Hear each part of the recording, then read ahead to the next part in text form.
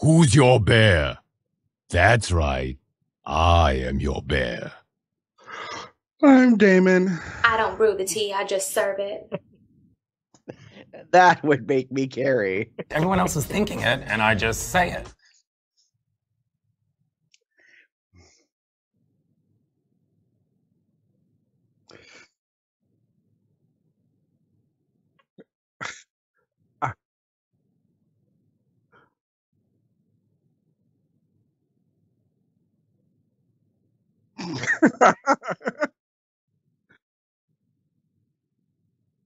Yay! Good morning!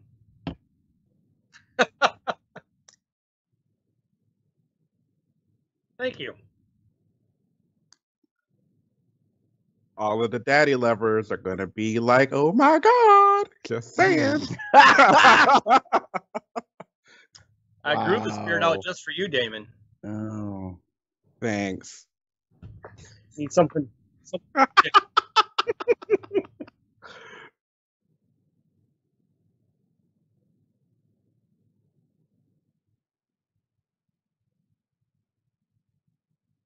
Yeah.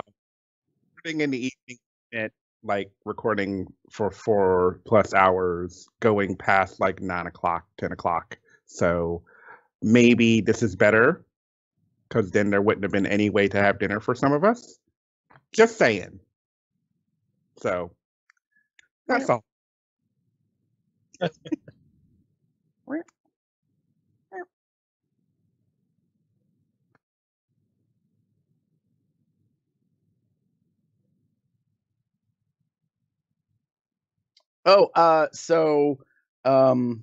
And I can't remember how this came about. Drew, I think you and I kind of had a discussion about this or it leading into it. I sent you the link. Yes, yeah, duh. It just occurred to me because I didn't even put it on the list. Bad, Gary. Yeah, so basically through the course of the pandemic, we as a community have been seeing announcements of various kinds in two camps, basically. I feel like LGBTQ spaces are either fundraising because they haven't been existing as an income business of any kind through the pandemic, and or they're just outright closing. Mhm. Now, the closing of spaces has been an ongoing trend for some time. Mhm. So, like, we kind of have known about that, and I think we've discussed it in variable ways in past shows. We haven't done perhaps a specific topic on it, but yeah, I forgot that you had sent me the information that really kind of kicked this off as an idea, as a topic, because one of the landmark locations in the United States that was an entertainment draw and a hot spot that I have actually been to when Drew lived in Orlando, Florida, was the Parliament House. And not only is it closed, it is gone. Yeah. The most recent links or information I think Drew and I shared back and forth was that it's been razed. Like, Oh wow. yeah. Yeah, I sent a picture of all the demolished rubble that was left. And it got me thinking about, like how there's been this, I don't want to call it a movement, but a noticeable like existence that we're losing our quote unquote gay spaces, and gay just being a broad term for everything in the LGBTQ community. Most of these entities or spaces are venues for entertainment, for socializing. Yes, they all pretty much have a liquor license attached to them in some fashion. They could be a club, they could be a dance bar, they could be a hole in the wall. They could potentially be a multifunctional space that includes a community center. There's just a lot of things, but understandably, unless you rightfully own the square footage of your space and have paid it off, then like you've got a huge bill that you got to pay for rent or for lease or a mortgage, something on top of insurance and the utilities, right, to keep that space. so to speak, Yeah. functional. So, you know, as the pandemic swept across the globe, you know, our spaces, you know, kind of faced financial devastation. And while there have been here in the US some attempts at government programs to help small businesses, Yeah. I haven't really heard very much positive about that experience. And it seems every week there's another headline about another entity that was rewarded millions of dollars, that all these Riddler type question marks pop up around it. Like, Mm-hmm. bitch, why'd you need 37 million for that? Like, huh? Yeah. Like, is that really considered a small business? So, and I think that questioning, that, you know, doubt comes from a perspective of when you drive across your local area and you see places boarded up. And I don't mean places boarded up because there might be, you know, an unintentional violent act in the streets. I mean boarded up because like, it's just not They there closed. anymore. They closed down. Yeah. So we did actually talk about something similar back on COL441, the fall of gay bars. I wasn't there, but it was you and Jeff and we had guest Edward Angeline Cook on that episode. So For that. yeah, so that's one. That's a quick Google search of the CubsOutLoud.com page, where you can go and listen to all of our past and current episodes. Ding. Nice. So yeah, I mean, like I will say this for my hometown here in Erie. At one time in my lifetime, the most establishments we had was 3. One was considered a sleazy little hole in the wall. That ended up closing after it had been I don't know what I want to call that. Like, Rated? well, no, I want to say it's like a hate crime, and I want to say it falls in the Oh. category of a firebomb, and it's not quite the same thing. But someone Oh, intentionally tried to set the place on fire. tiny little bar on fire with like a Molotov Ouch. cocktail or some shit. Oh yeah. Gross. So it kind of burned out and it's gone. And that space, what's interesting is where the bar actually was is now an outdoor patio connected to another bar next door. Nice. So like the men's group, we had dinner there once. They were talking about how ironic it was to be out gay men sitting at a table having a meal together in the exact same square footage of space where there used to be a gay bar that people, you know, went to on the DL, and like, you know, it had all sorts of like, so it's one of inappropriate those names. kind of bars. Well, to be fair, like the community in Erie at that time didn't really have many out locations, and True. so like people, you know, tried to keep all that on the quiet. Anyway, so at the most we had 3, then we had 2, then we had a different 2, and now we have 1, and we still have 1 to this day. However, they are struggling, understandably. Yeah. So we haven't quite been affected, but yeah. we're not over through it yet. Yeah. When I moved here in Cincinnati in 2002, 2003, there were 11 to 20. The number 11 is popping in my head, but I feel like that's an understatement. But there were a lot of spaces of varying types, of varying degrees. It surprised me how many there were. And that was really, it was really good to see and hear about. And did I go to all of them? No. I mean, I may have visited a few at least once. I think I hit every bar at least once, I think, but it's been so long. But now, a lot of places have closed due to corporate expansion and building new places and all of that stuff. Like some of them were downtown. Nowadays, oh gosh, I want to say there's a handful. I'm not saying it's like, I want to say it's less than 10. And they are surviving. Some have to. You know, it's not the best situation to be in, but you're doing the best that you can. I've not heard of any actual closures of spaces here because of the pandemic, which I think is a blessing in disguise. But I have heard of bars that are um, struggling. You know, back when the pandemic first was kind of a big thing and hitting, and a lot of places closed, and then they allowed them to reopen.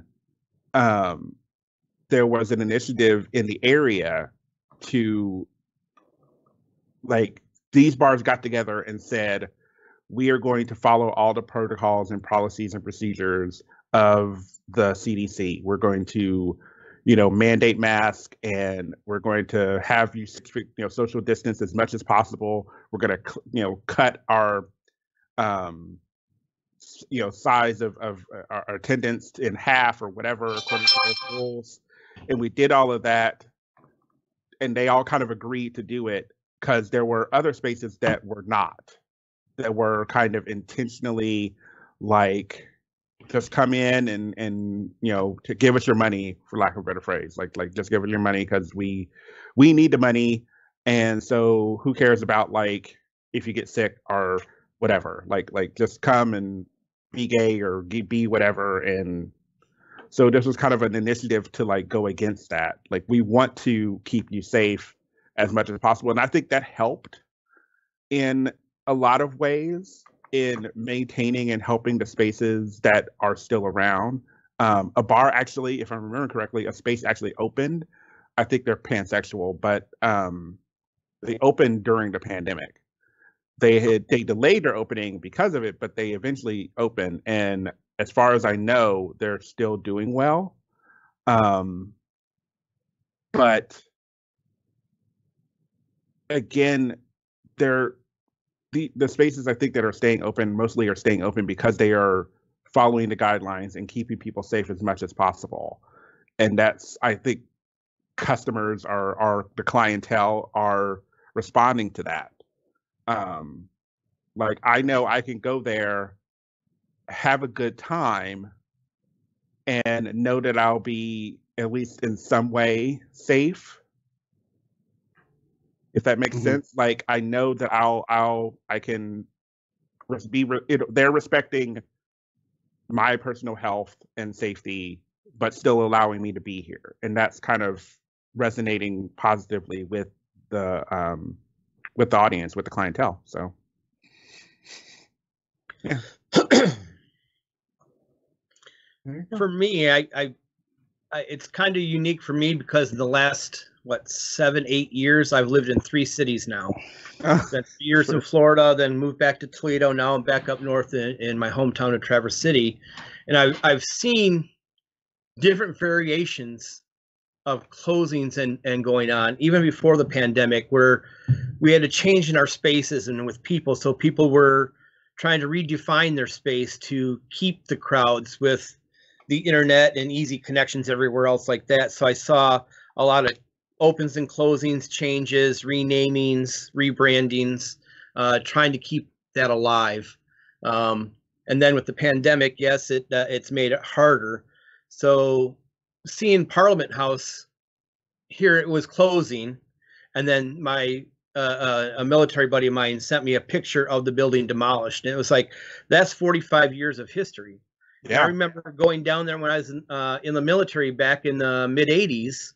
I did a road trip to Florida, and that was one of the first places I checked. And then when I lived there, seeing how it had modified and changed itself over the years to stay open and being the thriving, iconic place that it was just kind of a, like, wow. It's sort of hit you like, this is gone. And there's one next to it was Full Moon Saloon. It sort of helped. It went the same way. They just never reopened. And that was before the pandemic. So I see that. And then in Toledo, we used to have like 5 or 6 bars, and now we're down to 1.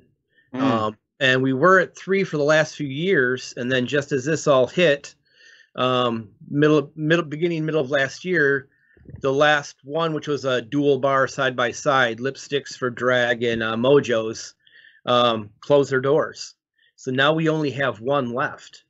And just like with Parliament House, Mojo's made the comment that they're going to be looking for a new place to reopen and what have you, at another location.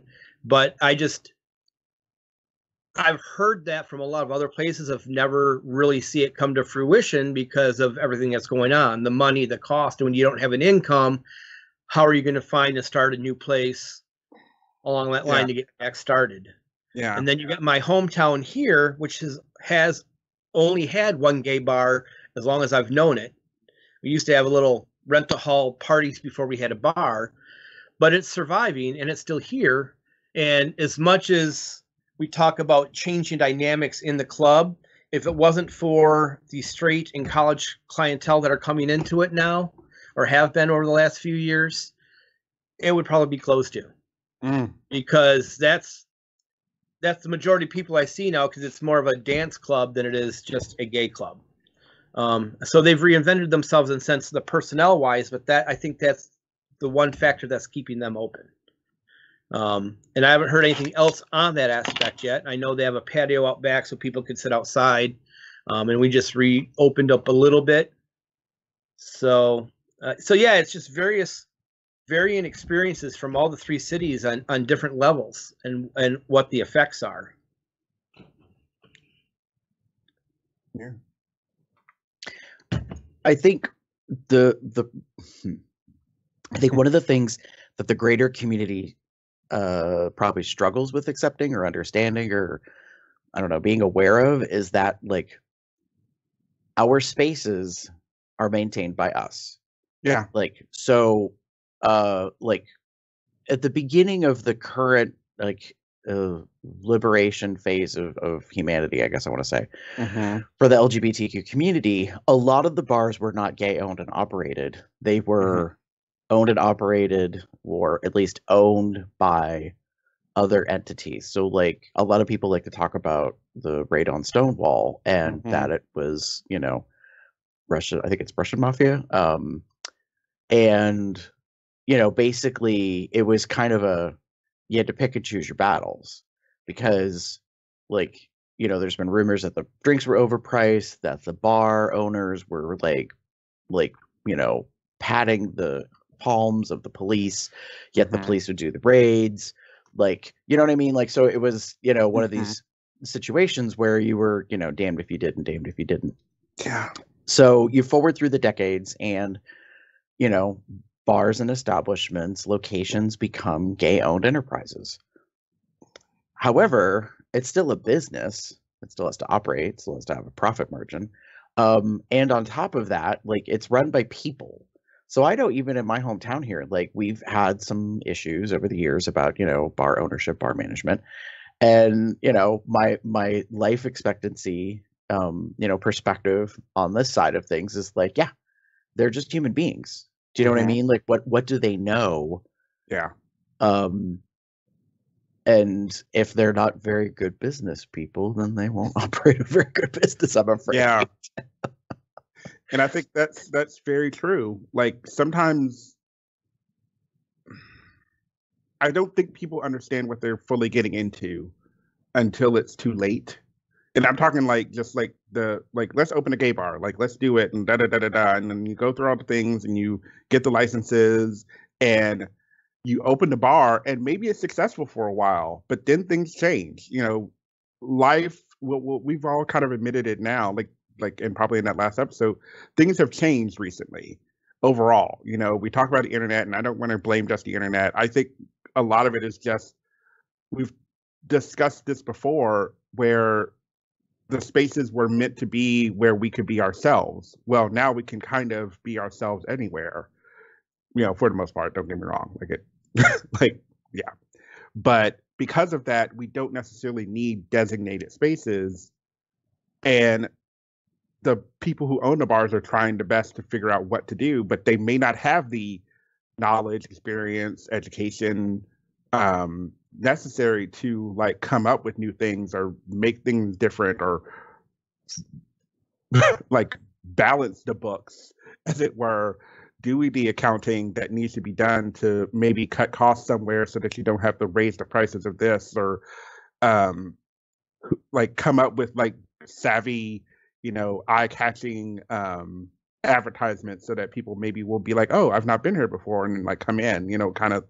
So they don't have those experiences. Like you said, they are human, and like humans, sometimes we come up with ideas and we may not be the greatest at implementing them. So we end up with that kind of issue where they don't necessarily know, they may not know what they're doing, or they're not 100% sure about what to do. So they try to do everything, or they can't do anything, or they do nothing. And the business essentially is the one that suffers for it. I think there was a situation with one of the bars here in town that wanted to be a rivaling drag show bar to one here that was quite popular. And it turned out that the people didn't know what the fuck they were doing. Like, I'm just like blunt and honest, they didn't know what the fuck they were doing. And they essentially, part of their marketing was essentially trying to like compete. Like that was their big thing. And it was like, you don't need to compete if you like maybe do something different with your space. And they were never like, they got this space downtown and it was not a good space. It was honestly pretty crappy. And they fixed it up, but they didn't fix it up fully. And things like, you would go in and you would hear about how like things were falling apart, et cetera, et cetera. So they did something really quickly, but they didn't know what they were doing.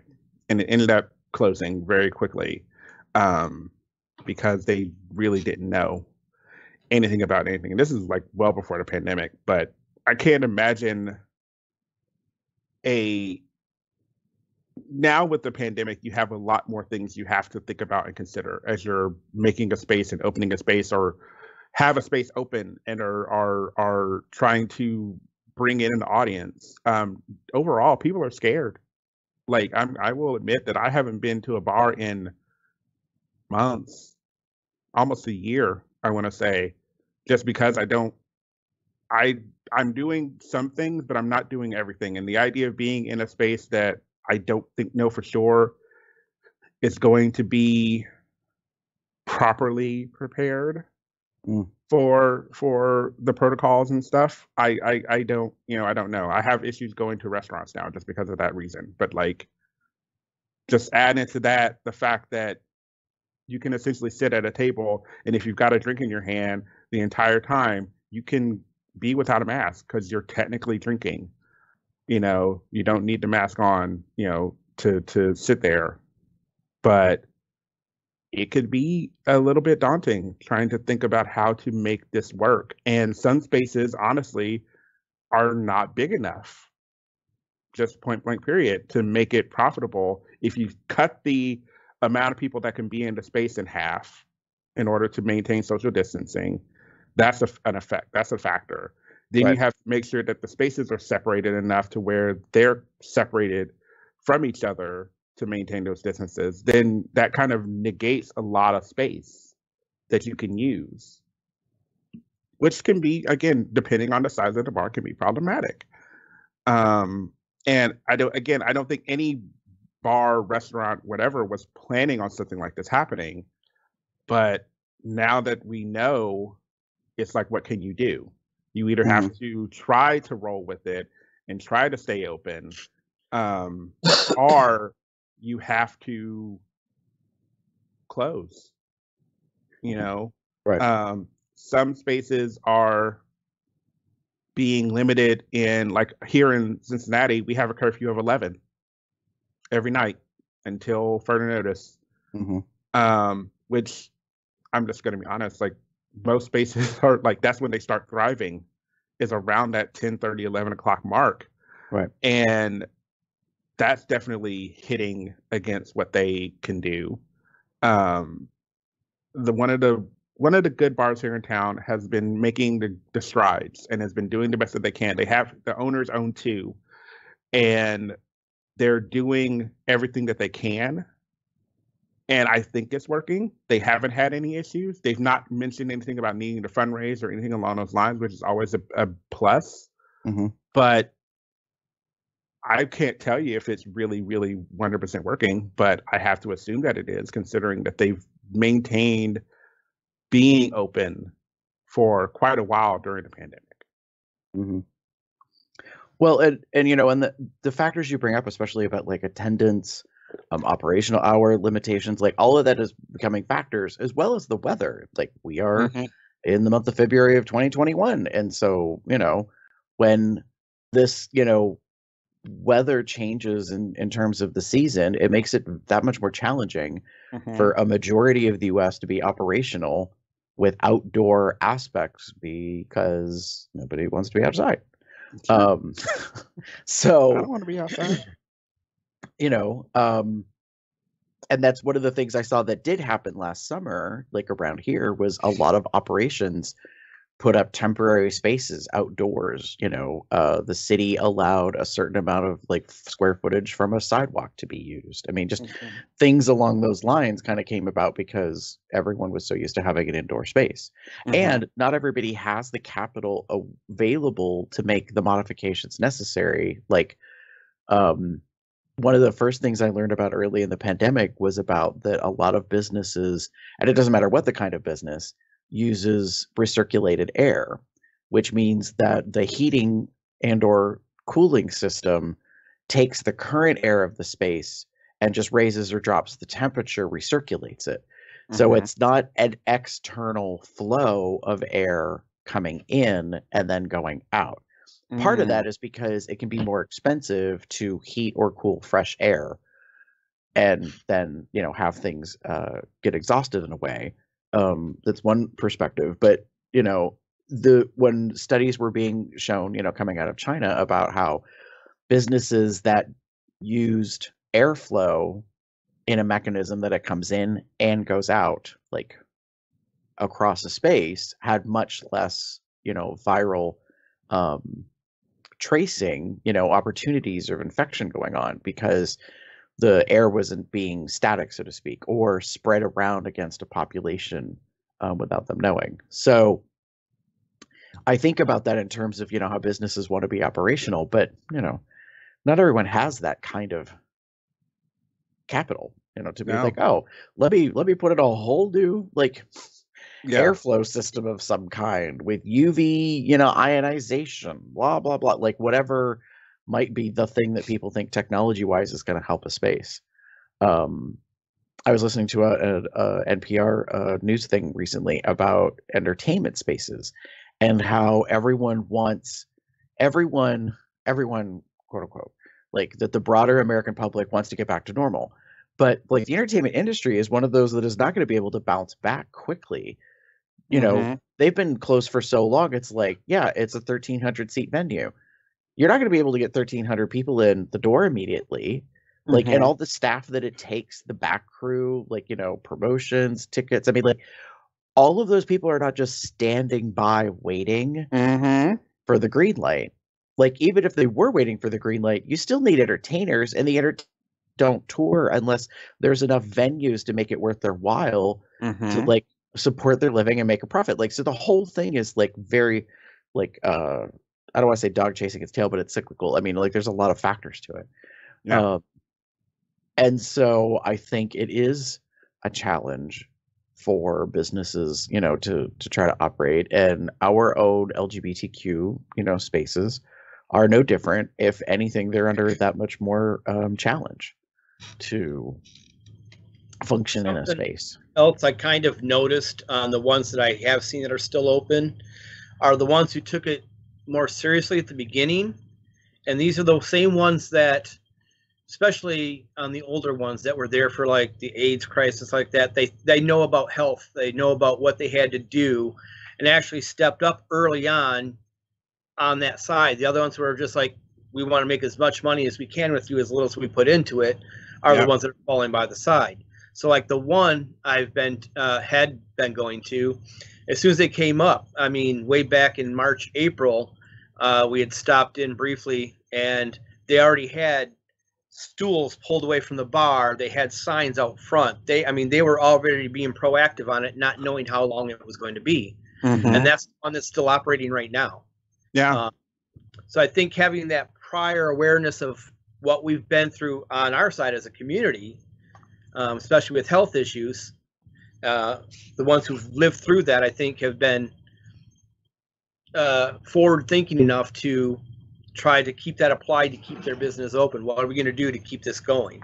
Yeah, So that makes a lot of sense.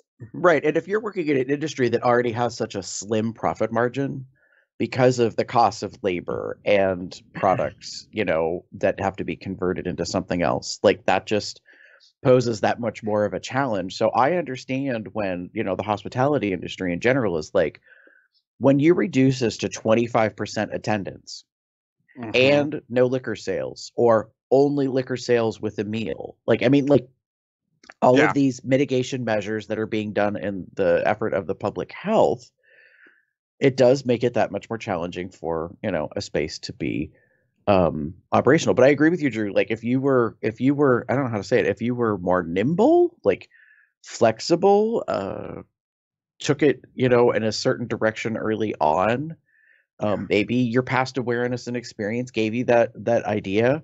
Maybe, you know, you're just more naturally like that as a business, as owners or managers. Like, you know, obviously kudos to them if they're still able to somehow keep the doors open. You know, and I've seen all sorts of different things over the past year in terms of like trying to have business, quote unquote. Like a whole series of bars did like drag queens bringing your meals to your car, or having outdoor like entertainment type of things if they had like a parking lot, you know, where people could stay in their car, so to speak, and you might get a drink brought to your car, you know, while the queens or whoever was performing outdoors on a makeshift stage. I mean, just like it's really unfortunate because the reality is the only businesses that could weather this are ones that were prepaid off and had indoor and outdoor space. Or had an outdoor space that could be converted like in indoor space. Like I don't know how to say that. You know what I mean? Like I'm thinking of establishments that basically have big garage doors.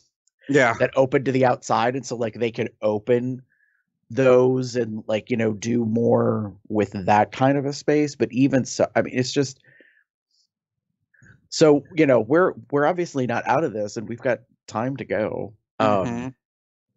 They're saying most things won't be fully, I mean, not even fully open. Like they're talking about, like one of the big things that, you know, I've been following is like, we were talking about entertainment. I'm talking about theater.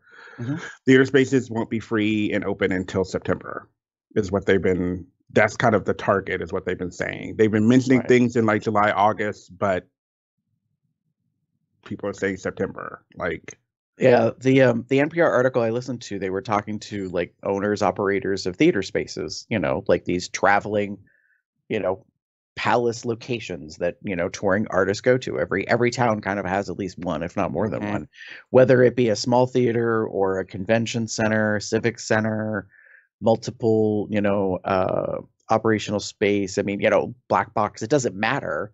If it's a place that has a touring artist that comes into it, their thing is, they said, you know, they were asked like, what are you doing in terms of scheduling and what you're looking at? They said, right now we're kind of looking at Labor Day, but it's an unknown. Like, will we or won't we by that point have an idea as to what to do and where to go? And that's where they were also talking about, like, we just can't spring back. Like, it's not a light switch. You can't turn it on, turn it off. And there's no different for our own operated spaces. True.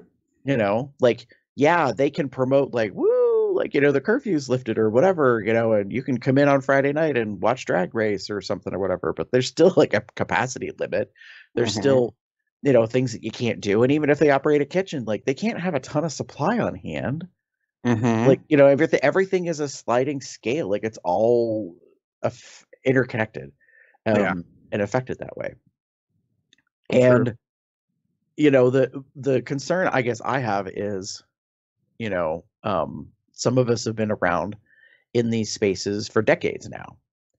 And when you reflect on that and think back, you know, how many spaces in our own lifetime, not necessarily because of the pandemic, obviously, but like are just not there anymore. Because there is a natural life cycle to a business, but that being said, all the history of things are gone. When I first came out into the community in Erie, I automatically was drawn to and hung around older individuals, like I had most of my younger life prior to coming out. So I found out about, the Washington Bar and Grill here in Erie and would talk to people about, it's a shame we don't have a space like that anymore. And all of these older individuals in the community would just practically break their neck in whiplash and turn and look at me and be like, how the hell do you even know about that space? Like, you weren't even alive, were you? Or born? Like they just were so confused that I knew about this place. And I was like, well, because I talked to people and they talked about how much they loved this space. It was owned by a couple of lesbians, and apparently they would do potlucks once a week, and they supported and kind of created a local softball, like, unofficial tournament team. It was very much like a collective space where people gathered to have fun and be themselves and celebrate. And yes, there were other bars in town, but everyone's kind of got their flavor. Some places are dance clubs, some places are just holes in the walls, where people just go to drink. Others are entertainment complexes with multiple rooms and multiple floors and an elevator. I mean, just it's all over the place as far as what the business could be. But the thing that the reason I would bring it up in conversation is because there was all the stories revolved around like kind of two primary things. One was love, like the owner operators were welcoming to everybody, didn't matter who you were. And the other thing was like, it kind of reminded me of the concept of the story of the show Cheers on television. Like, everybody knows your name. And it was a local place, and it wasn't like, there wasn't really drama, or it wasn't like allowed. Like, it was just very much like a family kind of collective community location. And and so that really kind of spoke to me because I wasn't seeing that in the bars that I was going to at the time. They were very much being driven by an audience of cis, white, gay, people who were very absorbed in how they looked. Which was, kind of parlance for the time, I guess.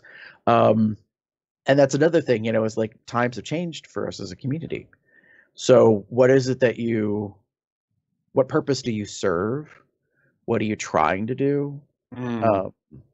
And I think that a lot of that is also challenging, because we don't want to blame the internet. It vastly changed the course of things. I mean, I remember when the burglars were doing bar nights at the Eagle, and, it had come to me, not directly, but like the owner was bitching about how, people weren't coming out as much because, they were at home on the computer or whatever. Well, no offense. If like there are chat rooms and people could be freaky virtually, or they could meet that way and hook up. This is pre-smartphones, pre-iPhone. Do you know what I mean? Like, but still have a way to chat with each other and that kind of stuff. And they don't have to spend money in your establishment, no offense, then they won't. Yeah. And that kind of resonated with me in terms of like, I had offered the idea, which fell out of flat ears, to like put some computers in the bar. You've got this whole long wall here that has this rail for drinks, but nobody stands there. Nobody uses it. So I said, I bet you if you put in a couple of computers along that wall and hooked them up to the internet, you'd get business. Didn't you and I go to a place that had that, Gary? Yes. So I thought so. It was like you could pay for like a half-hour card or something to use the computer in the hallway. Like a cafe. People would be out there checking their growler or their Bear 411 or whatever. Well, that was the super smartphones. That was the irony of the whole thing, right? So we're in a gay bar where people would go to hook up or cruise, right, to meet others, and then you'd see them on a computer doing the same thing virtually versus like. Anyways, it happens. It was quite funny, but no, yeah, that did exist. Yeah. Yeah, and people, I think they choose what they want to, but my thought was like, yeah, there's additional expense, but like, my thought was, but you get them in your bar. Yeah. Like if you get them in your bar at a low cover charge and you get them to buy drinks the whole time while they're sitting on the computer, who cares? Like, you're making money that you're not making now.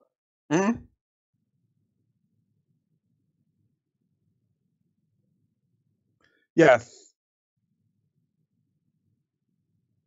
Right.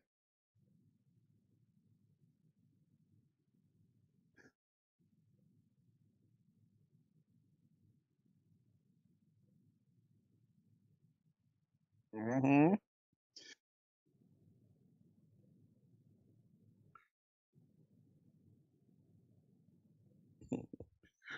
Yeah,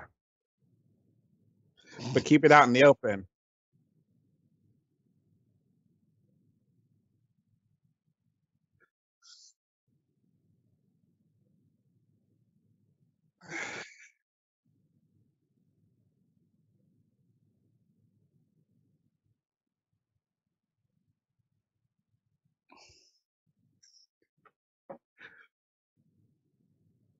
Oh God.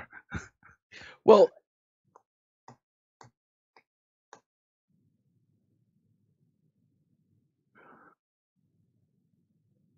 right.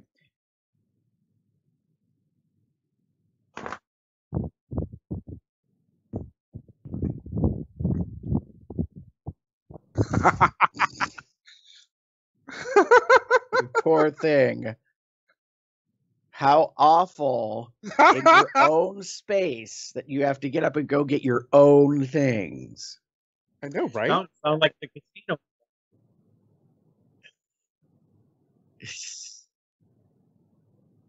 Oh my God. Anyway, but no, agreed. I mean, that's sort of the thing that's going to have to happen. I think as we reopen, spaces need to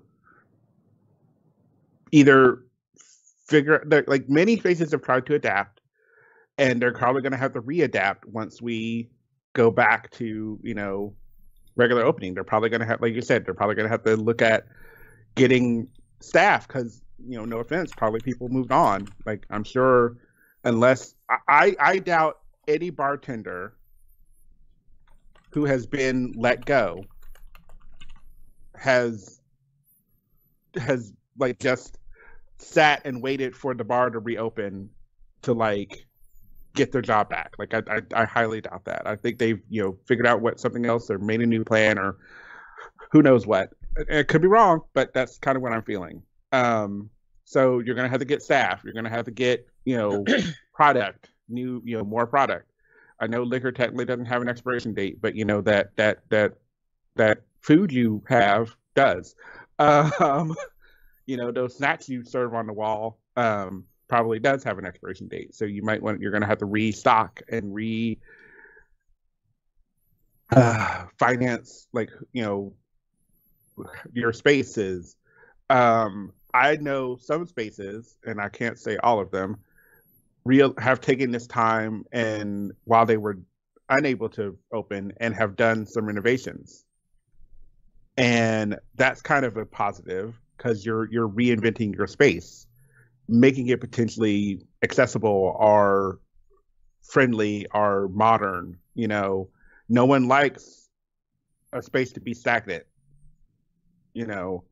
If you have the same bar stools you had when the bar opened in the 80s, might be a problem. Just saying. Maybe you want to like change things up a bit. Some lighting, something to just kind of help things out. Because if you can, then by all means. One of the things I think a lot of spaces have the tendency to do is become stagnant in a ways. They have a lot of the same things that they had when they opened, and that's really, it doesn't really help. If you look the same as you did 10, 20 years ago, there's a problem. You're muted, Gary. I was going to say, I think like I don't disagree with you, David, but you have to make a decision as an establishment. True. Like, are we going to quote unquote stay up with the times, or are we willing to age ourselves and yet still be fabulously, operational, that people will find it kitschy or whatever, like this time capsule thing, because eventually it will all come back around. Mm-hmm. But that's a long haul trajectory. I mean, that's 25, 30, 40 years before, the whatever interior comes around again. Well, I might be okay if you maintain that. If you want to like not maintain the space, at least fucking clean it. Well, right, there's Yeah. I mean, Just saying, no, like, I agree. I mean, I don't know how many spaces I've been in during the daylight versus the night, and you're like, whoa, that this looks totally different than what I see when Yep. I'm in here, you know, when it's pitch black. two, three drinks different. Fuck you. I'm talking about the my public shoes of a should not bar. stick to the floor as I go walking through because you haven't mopped it. Or because you didn't mop it and clean it. Yeah. Like, I don't know how many times people are like, oh, I mopped it. And I was like, bitch, filling a mop bucket full of water with the same dirty mop and then like running that across the floor, it's not cleaning. You are just Wiping up spreading beer and booze and putting it back in the water to spread back on the floor. Right. All you're doing is spreading sugar and dirt. Like, honestly, that's what you're doing. Yep. Because that's what most drinks are. They are sugar and dirt. Well, that's Well, the dirt's already on the floor. You're just mixing it together. There you go. Then you take it off, but then you put it back on, that sort of thing. Yeah. you know, but then I hear complaints about, well, we have to be careful about the type of cleanser we use because it'll pull the paint off the floor or strip the whatever and this that. And I'm like, bitch, well, no, I know. It's like, I get it. But how about you, one, follow the proper instructions on the cleanser? So if it says it takes one little like packet of Tide floor cleaner, just put one in. Like, but if you hired, you know, Yutsit Futz to be the one that washes and cleans your floors, and they're like, oh, these floors are filthy, and they drop like 5 of them in. Yutsit Futz. Who the fuck is that? You know, But like, no, yeah, but I agree. it's like, oh, it's no wonder you like, you know, not only do you have to strip the floors again and re-wax them. I mean, like, you know, come on. I mean, it takes, you know, some stuff, and you know, if you're an establishment that allows smoking, that's a whole other thing to wrangle with. That's the thing about the one establishment here in Erie, is that they still allow smoking to this day, because technically by license and per the state law, they can do that at the moment. And I'm just like, okay, like, you know, it's and the thing is, you know, and that's a whole nother aspect of our community, you know, is that the LGBTQ community is one of the highest communities of tobacco users. And I'm not going to get on a soapbox. I'm just talking about this as a generality. Like, it affects the spaces. So if the spaces allow the use of those products, then that also, you know, modifies the potential audience and the interaction. Some of them, you know, will allow it outdoors only. By, you know, ashtrays or whatever. I mean, you know, and I'm not trying to yuck anybody's yum. Like, there's a space and a place, but if you make a decision that affects all of your patrons, like, that's, I think, the bigger point. And like, you know, Damon, you had kind of said, like, nobody was really prepared for the pandemic, especially as a business. Nobody projected ahead and was like, what would I do if, like, I had to cut to 1/4 of my, like, operational income because of changes in staffing, changes in audience? You know what I mean? Like, you know, it's very different. no one, I think, was prepared for this, but some have been able to bounce back. And there is, like, my hope, and this is me being optimistic, is my hope is that some of the spaces that have closed may find ways to reopen if necessary, you know, if they can, you know, restaurants and stuff included. You know, we've been talking about gay bars a lot in this one, but, you know, there are gay owned or, you know, owned restaurants and other kind of spaces out there that have suffered as well, bookstores, what have you, that we, you know, it'd be great if they could bounce back and come back if they can, but we may need to be realistic in a sense and think on things like you mentioned Parliament House has mentioned that they may be trying to find another space. I think that would be awesome if they could find another space that they could reopen and invest in to get back into their community, because that in and of itself, like a 45 plus year history, is devastating to think about that it's gone. You know, other spaces, like I know the list, there's like the Eagles, like the DC Eagle, and other places like have been around for a long time, and losing those does mean we're losing a bit of that history. And yes, it would be awesome if they could come back, but could they come back? And that's my like kind of caveat, is like it would be awesome if they could, but who knows if they can. Do we need them becomes the ultimate question. From a history perspective, yes, I think they're needed. From a community perspective, maybe. I think there should be, if anything, at least a space, preferably more than one or two. But if it's just one or two, that's still enough to allow a place where people can feel safe, that they're essentially among their own kind. I mean, a lot of this doesn't apply to me because I'm a complete homebody and socially awkward person.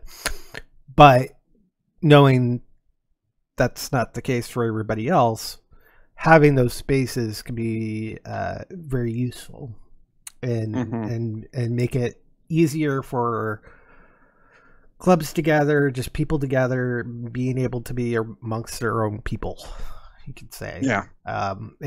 And as I said, maybe all we really need is like one or two spaces. And I mean, it does help that because of this day and age, a lot of non-gay specific spaces are open to have like gay groups come in and not really have any problem or anything. And just be like, oh, this gay group's gonna be in the party room of this restaurant or something like that. It allows a more broad group of people, but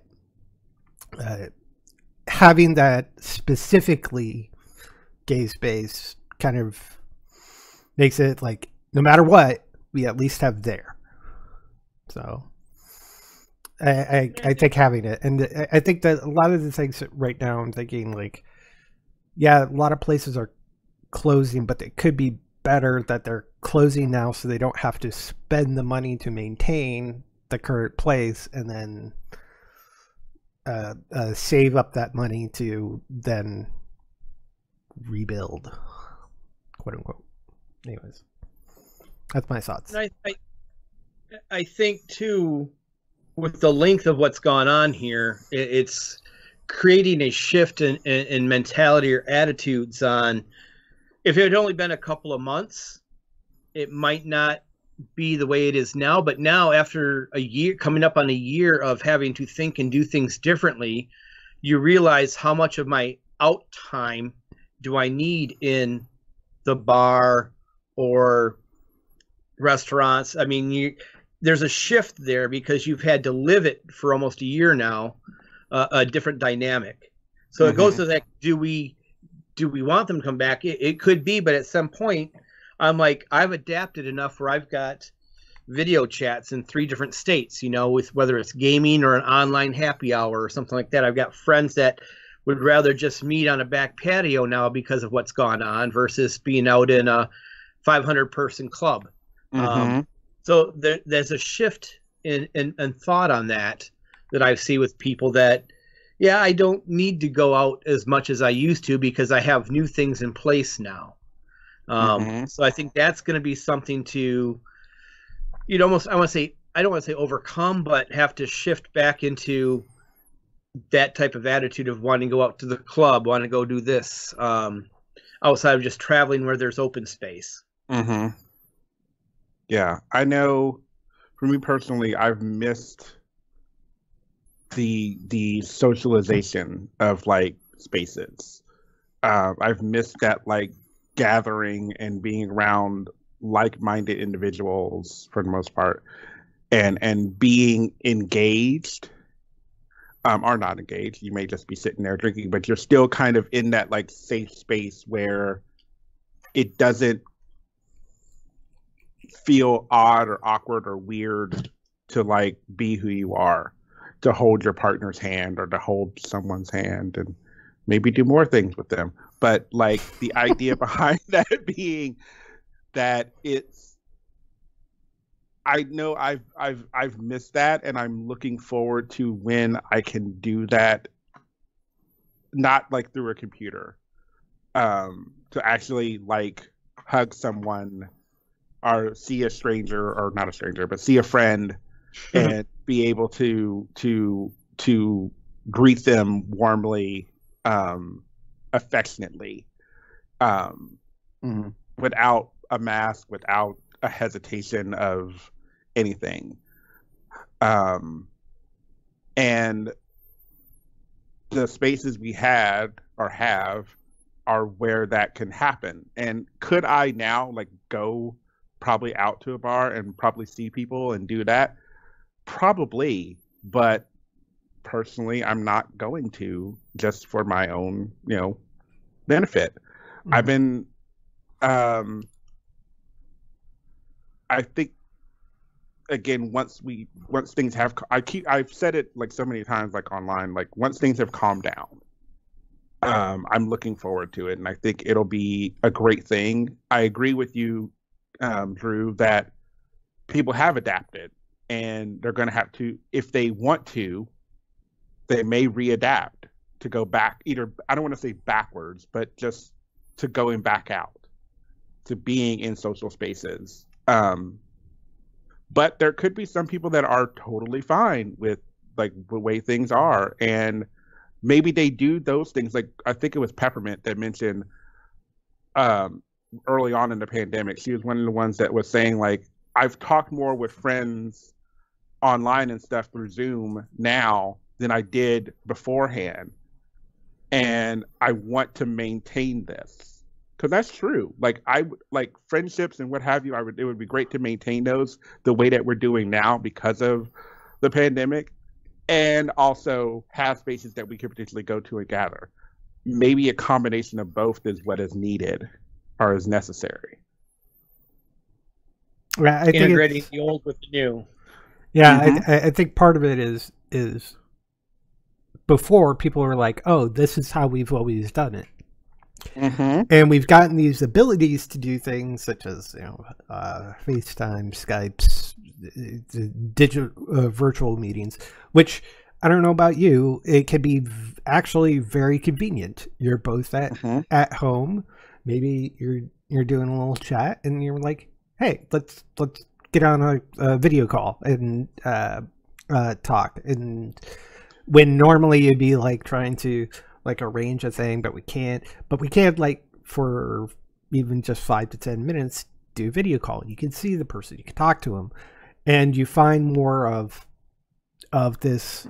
You're actually interacting, well, not physically present, you're interacting with them more because you're now using these virtual spaces in order to interact, which you end up interacting with them more because you're not thinking, oh, we need to go see each other in person. And when this does calm down, which I don't suspect it actually happening until like the end of this year, not until next year, but that's just me. But when it does start to calm down, you can then start to integrate that into your interaction flow, where you'll be able to go out and see them and actually be in person. But then there'll be times when you just get on a video call and you end up having more of an interaction instead of less interaction. It's just that now you're just rolling into your interactions of being virtual as well as being physical. So, and being forced into having to use the virtual more helps. Kind of get used to the times and the technologies and stuff, when before you just didn't bother. Because you could easily get together. Well, and I mean, I'm holding reservation on how things will be when we get to the other side. And the reason is So a lot of individuals who may have learned that they're not really people persons, I think might continue in their habits that they've established, their patterns of not really going and doing things. I mean, yeah, there'll be a little bit more comfortable liberty to know that you can go to the market when you need to go to the market, as opposed to strategically planning when to go when it's the most safe or whatever. But I think there's a lot of talk about going back to normal, but I agree with the concept, like what was normal, who knows what normal will be. If, here in the US, the current administration, the new administration, is able to achieve the goals of what they're talking about, yes, quite potentially, we could have enough vaccination available for the entire US population by the end of summer. Whether or not the entire US population does get vaccinated is a whole other matter, though. If the people that have been trying and attempting to keep things safe, go out and get vaccinated, yeah, it's quite possible we could at least get half the nation, vaccinated. But then what? If herd immunity is really when we get between 60 and 80%, vaccination, then where do we go from there? And, so I think there's much yet to be discovered or determined. And my fear is that we're going to have these hotspot outbreaks that'll keep popping up until something happens, and I don't know if it will actually be like people getting their shit together and realizing what happened at Thanksgiving, as an example, all these families gathering together, and then the family's getting sick. And we also have the superb owl today. True. Well, right. I mean, to be fair, I did hear on the news, which cracked me up, that there wasn't expected to be a whole lot of congregating, and part of that is just because of the weather. It is cold across the nation. Period. So even the hotter spots of the country are not necessarily hot. So 43 degrees here in Austin, Texas. Right. 4 degrees here. That's awful. That is awesome, in my opinion. Well, it's 21 here, so the degrees are variable, but the reality is, even for it being 43, people do not necessarily want to be outside, especially when you're used to 70, 80, 90. That's not your your comfort level. So I'm kind of intrigued to see if there won't be much that comes out of today's big game situation, because people are I want to be outside. Right. First of all, right. Yeah. Fuck it. I don't want to be outside. And then second of all, no one's really willing to have a party of any sort. I mean, there will be some people, don't get me wrong. Yeah. But I think people are being much more aware and paying attention to things. And I don't like the fact that I feel like it's falling into two camps. The camp of caution and the camp of fuck it. You know what I mean? It's just kind of how people are behaving or operating. But true. I can understand it to a certain point. And I'm a little bit concerned personally that people will think oh, I've been vaccinated, and then they get their booster, 3-4 weeks later, and how they turn around and they're like, well, I'm good now. I can do whatever the hell I want. No, it doesn't. No. All it means is that you're not going to get severely ill. You're not going to be hospitalized. It does not prevent you from passing it on to anybody else. That's not how this works. That's not how any of this works. Right. So, people it's still that viewpoint is very self-centered. Yeah. I got mine. That's nice. And I feel for people when they are posting online about how their parents get vaccinated, and they're trying, and yet they're upset because then they see other people that can get in line. So yes, the vaccination distribution program in the U.S. is incredibly broken. It has been since it started. And there are strides being made, to change things, Mm-hmm. but it takes time. Nationwide rollout of vaccinations through the pharmacy networks is huge, but it will take time. And there's only so much supply. Like, that's one of the things that kind of intrigues me, is like there's a supply and a demand thing. And if our public education system failed us anywhere, this would be one of those things where it's not explaining to the available people. It kind of goes all the way back to those like word math problems and be like, if I have 3 apples for the 4 of us, how do we share the 3 apples? And some people might be like, well, one person just doesn't get an apple. Bitch, that's not equity. That's not like, you know what I mean? Like, and so, that's one of the parts I think that kind of fails, is that people don't Sally ain't understand. getting no fucking apples. So I think this is what kind of fails people, though, is just like general concepts like that, and be like, there's only so much, so many shots, so much stuff going around. And yes, it is a flawed system because, some people don't show up for appointments, which leaves a leftover shot. And, accidents do happen. Like, freezers break and you suddenly have to like utilize vaccine that, isn't going to be viable anymore. So yeah, there's lots of stuff potential to like, be taken into account. My hope is like in another 60 days, we're going to see vast improvements in the whole distribution program, and that people will feel more comfortable. True. If an individual finds, that they are able to, get the shot, and it may, and I get it. There was the reason it was on my mind is it was on the news recently about this whole thing and how is it ethical to cross county lines because they have different parameters in that county that would allow you to get a shot where you can't get a shot in your own county? Are you jumping the line if you're notified about a vacant spot at the last minute? Like, all these like kind of morality kind of questions were really intriguing to me, because at the end of all of this, the goal is to get everyone vaccinated, at least the hope. So, what you can do and where you can is, I think, a key aspect of it. And once we get more availability and ease of access, then folks will feel more comfortable about the next decisions that they can make. But whether or not, we will see these spaces resume or come back, or in some cases as being listed, they're closing, but they're moving because their landlord, or whatever, is being unreasonable about, rent and other stuff.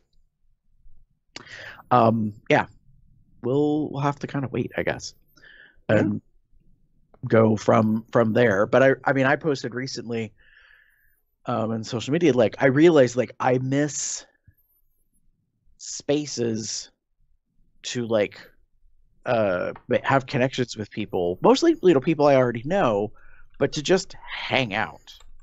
Like that's the one key thing that it hit me this past week, is I was like, man, like I just like it's now been a year, and I realize I don't go out.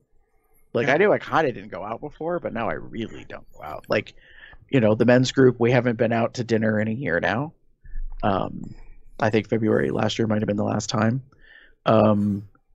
And, not having events, not having places to go to, any of that kind of stuff, like to hang out with friends in a place, over a meal or drinks or whatever, like all of that has just not been there. And I think that is making a bit of a crisis, not only for the businesses, but just for us as a population, who is very socially engaged, whether we do it virtually, digitally, or in person. I think a lot of that has changed. Yeah. Okay. So I'm optimistically looking forward to later this year when things can hopefully open up. So, whether or not these businesses within our community are going to be able to recover, I think, is a little bit of an unknown. The fact that the administration is trying to get more money available to businesses, I'll be curious to see how that works out. Yeah, I'm trying to wonder about that too. Well, and if it's grants, good. If it's loans, not so good. No. Yeah. Because that's borrowing on future business you don't even know if you're going to have. That's the worst part.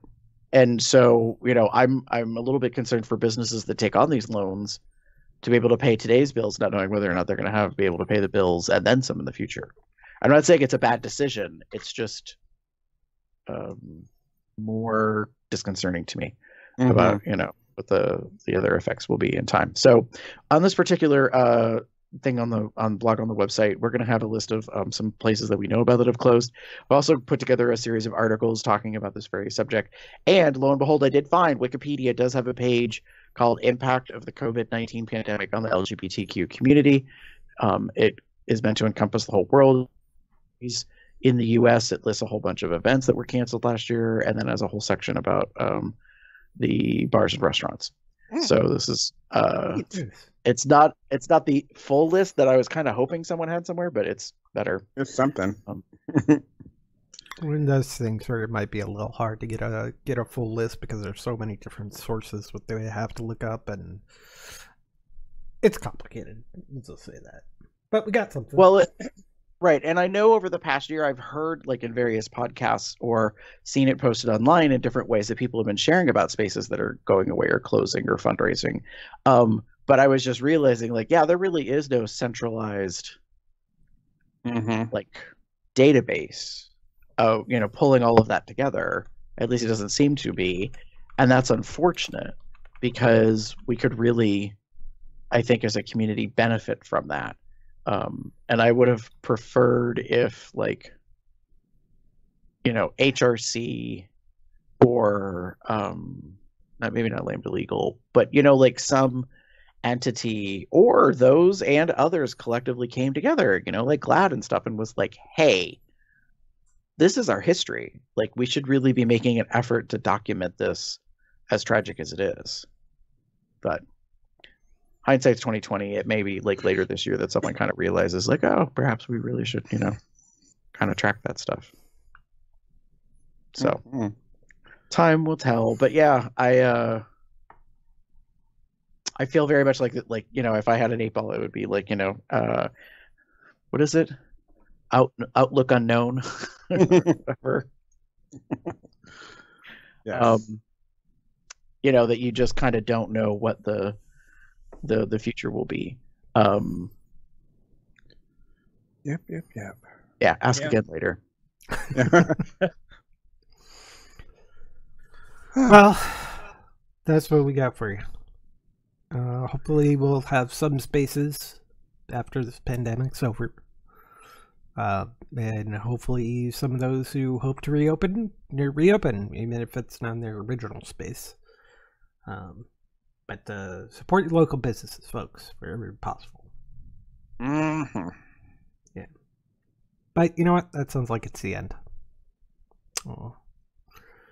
There's plenty of ways to contact us. Let us know about your gay spaces over at cubsoutloud.com, where you can comment on the blog. Shoot us an email at cubsoutloud@gmail.com. Leave us a voicemail at 361-COL-TALK. That's 361-265-8255.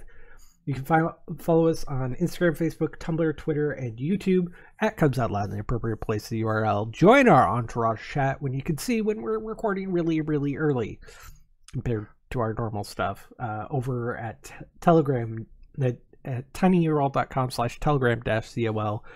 You can also subscribe to our Google Calendar, which wasn't quite accurate because the event was not updated, but that's okay. That's over at tinyurl.com/calendar-col. You can get merchandise such as a Cubs Out Loud shirt. I think that both me and Gary are wearing in different versions. Or other accoutrement, like a COL mug. In various styles over at Zazzle.com/CubsOutLoud. You can also become a patron at Patreon.com/CubsOutLoud, or you can send up some cash, see if we can improve our stuff by going to PayPal.me/CubsOutLoud. You can subscribe and rate us over on Apple Podcast, Google Play, which I think that's somehow changing somehow, but I didn't look too much into that. Spotify and Amazon and Audible. You can find me anywhere on the internet as Boxset, Box Puppy, Box Cub, Box something or other, or on Wednesdays and Thursdays, you can find me over on Twitch at twitch.tv/Windgem. That's WYNDGEM. If you wish to get in touch with me, you can find me as TheaterCub79 on most bear-related sites or on Facebook. Or you can find me as pup_Umbra on Twitter. If you'd like to get in touch with me, you can pretty much find me anywhere online as GearBear73. Drew, if anyone would like to reach out and get in contact with you. Touch me? Yeah. You can find me in most places either as OHMI Bear, like Ohio, Michigan Bear, or more recently as The Wandering Bear or Drew the Wandering Bear. Not doing much wandering nowadays, but I can just wander in the woods. There's no one out there.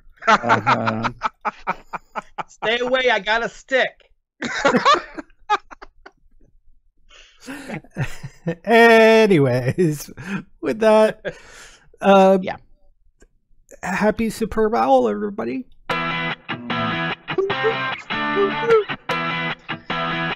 Ciao for now.